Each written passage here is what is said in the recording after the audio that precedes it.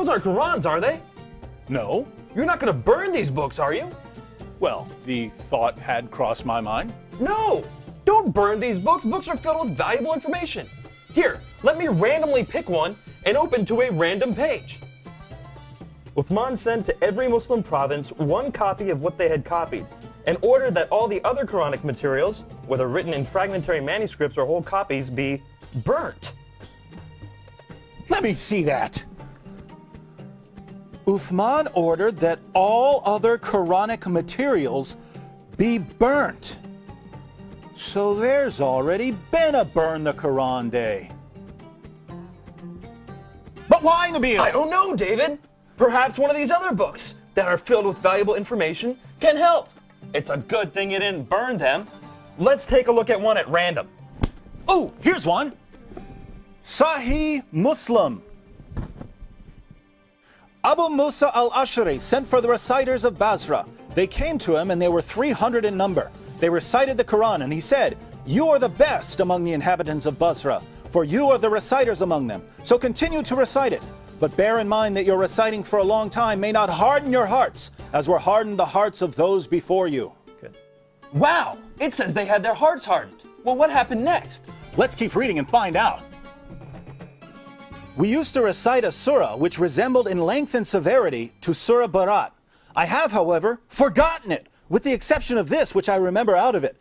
If there were 2 valleys full of riches for the son of Adam, he would long for a 3rd valley, and nothing would fill the stomach of the son of Adam but dust. And we used to recite a surah which resembled one of the surahs of Musabihat, and I have forgotten it. So this is saying that 2 chapters of the Quran are missing because Muslims forgot them. Let me see that. You're right. This is saying that 2 entire chapters are missing because Muslims forgot them. Hey Nabil, look at this. Ubay was the best of us in the recitation of the Quran, yet we leave some of what he recites. Ubay says, "I have taken it from the mouth of Allah's messenger and will not leave it for anything whatever." Wasn't Ubay the best reciter of the Quran? Yes! And wasn't he one of the best 4 teachers of the Quran? Yes! But he says stuff in his Quran that is not in this Quran. Let me pick a random verse from this Quran and read it. Surah 33, verse 6. The Prophet is closer to the believers than their own selves, and his wives are their mothers. Oh look, here's a footnote. In some qira'as, like that of Ubay ibn Ka'b, occur also the words, "and he is a father of them." So Ubay, one of Muhammad's top teachers of the Quran, had words in his Quran that aren't in this Quran. But was he the top teacher of the Quran? Surely Zayd ibn Thabit, who put together the Quran we have today, was Muhammad's top Quran expert. Well, actually, Ibn Masud was the first name that Muhammad mentioned when it came to learning the Quran. You know, surely one of these books would have something about him. Oh, look, here it is. I heard the Prophet saying, "Learn the Quran from 4, Abdullah ibn Masud, Salim, Mu'ad, and Ubay bin Ka'b." I wonder what Muhammad's top teacher of the Quran has to say about it. Let me pick up another one of these books at random. Here's one. The people have been guilty of deceit in the reading of the Quran.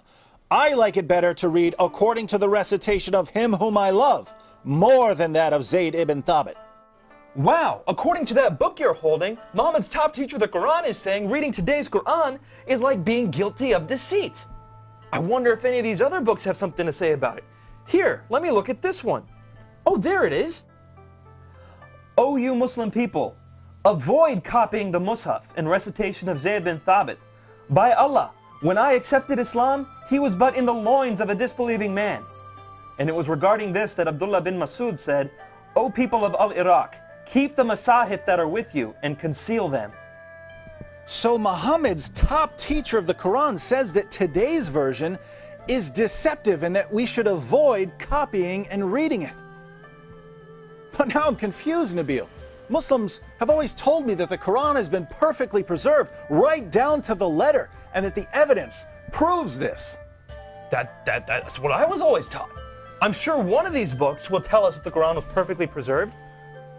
How about that one? Let's see.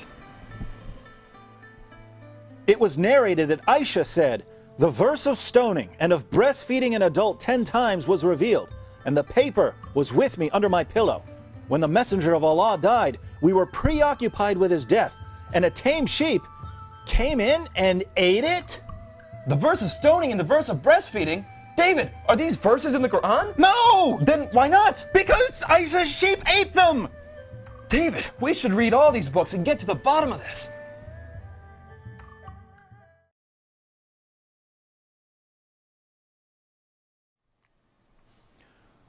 So let me see if I've got this right. Muhammad died, and no one had compiled the Quran. The people who had memorized large sections of the Quran were sent into battle by Abu Bakr, and they were slaughtered. Muslims lost a ton of the Quran that day. Abu Bakr didn't want to lose any more, and so he had Zayd ibn Thabit put together what was left and compiled it into a manuscript.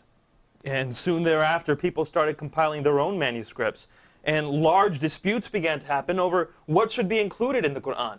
Ibn Masud had only 111 chapters in his Quran, while Ubay ibn Ka'b had 116 chapters.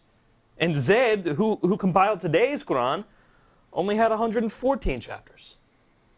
According to Muslim sources, entire chapters of the Quran were lost. Large sections of chapters have been lost. Individual verses have been lost. And in the end, Uthman put together what he could, put out his own official version of the Quran, and burned all of the evidence. Wow. Sure, I'm glad that no one burned this evidence. Nabil, let's agree that we're never going to burn any book, no matter how much we disagree with it. Yes.